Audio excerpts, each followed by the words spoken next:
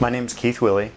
I am a metal detectorist slash treasure hunter slash you lost something, I find it. I would say the older the house, the better chances there are of something being there.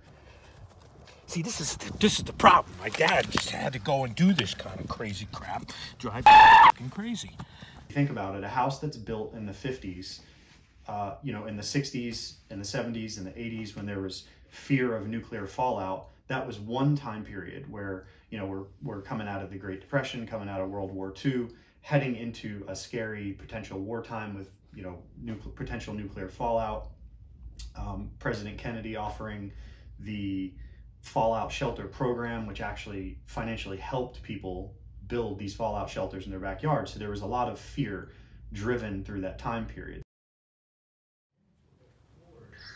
If you guys have never been inside of a fallout shelter, it's a little bit eerie. I mean, think about it. People built this because of potential war times, and they were going to hide in it with their family. So as you could imagine, as you could see from the photos, they degrade over time, and it could be a pretty creepy place to explore. If you guys like to see treasure hunt videos, exploring old forgotten places like this, time capsules, guns, ammunition, this is your kind of video. Make sure you hit that subscribe button so you don't miss any of my upcoming treasure hunts. In this fallout shelter, we didn't actually find any hidden valuables. We did find some cool old survival tools and some medicine bottles. The real fun began when we got outside of the fallout shelter.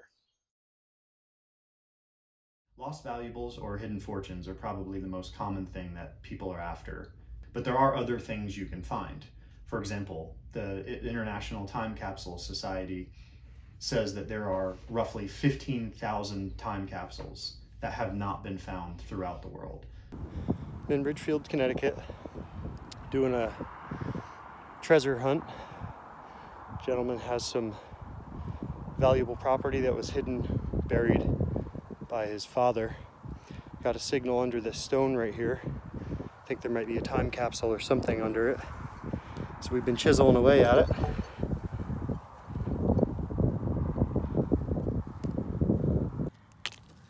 Well, there it is. Whatever it is, it's got some wood in here or something. Oh, like a box? Yeah, it's wood. You need me to make it a little bigger? Piece of wood with something underneath it. Oh, that's a fat piece of wood. What the hell did he put in here? It's cloth. No, that's rotted wood.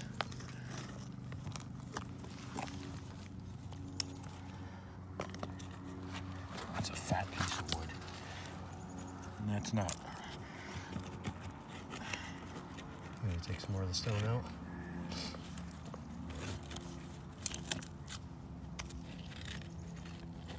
Wood's in decent shape.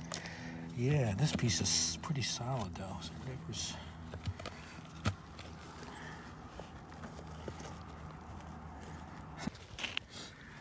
This supposed to be what he wrapped it in. Yeah, okay, I can feel it now. Yeah. Yeah, this goes down pretty deep. You want me to widen it? Yeah. See, this is the problem. My dad just had to go and do this kind of crazy crap. Drive me fucking crazy.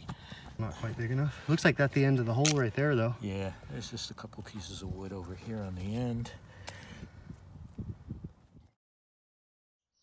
I get a ton of questions on the type of equipment that I use to conduct these treasure hunts, whether they're outdoors, indoors, fallout shelters, it doesn't matter. So what I started doing is including links to the gear that I use down in the YouTube description below. Make sure to check that out if you're trying to do this stuff yourself.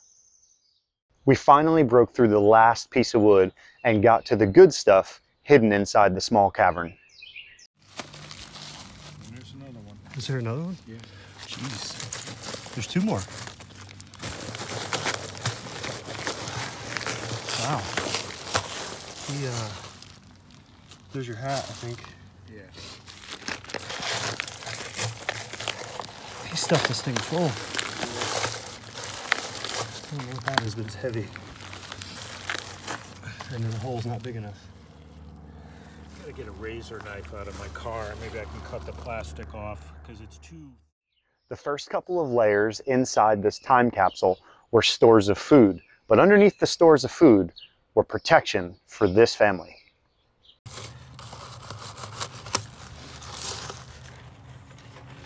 No, it's all one big piece. It's just completely rotted apart.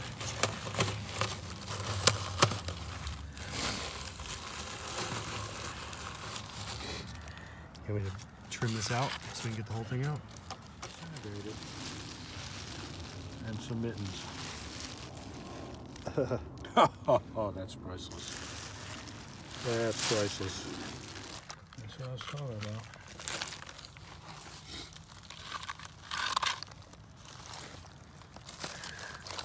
There's some kind of manual. Yeah, maybe a Bible or something. There's a piece of holster. Yeah. In total, this survival time capsule had 2 .32 caliber antique pistols, ammunition. It had a hat, a Bible, had some wheat germ, beans, and some mittens. Although these things were a little weathered, let's be real, they were completely destroyed by the weather over the last couple of decades. But good intentions were there. This gentleman wanted to take care of his family in a survival situation, so he made a time capsule for them. If you enjoyed this video and you want to see more treasure hunts, ring finds, and just metal detecting in general, don't forget to subscribe to my channel, hit that like button, and leave me a comment. Also, if you want to learn more about these antique firearms, maybe I'll interview an expert. Leave me a comment and let me know what you'd like to see.